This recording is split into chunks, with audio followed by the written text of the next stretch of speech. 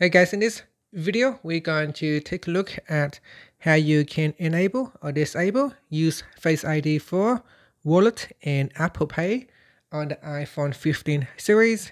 First, let's go back to the home screen by swiping up at the bottom of the screen. From the home screen, tap on Settings. Then in the Settings page, we scroll down, and in here, tap on Face ID and Passcode. Next, put in the screen passcode. Now in here, go down and tap on Wallet and Apple Pay. Tap on the toggle button to switch it off or turn it on.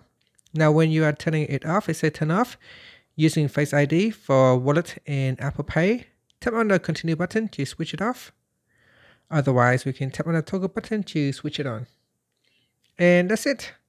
After that, you can swipe up to go back to the home screen. Thank you for watching this video. Please like and subscribe to my channel for more videos.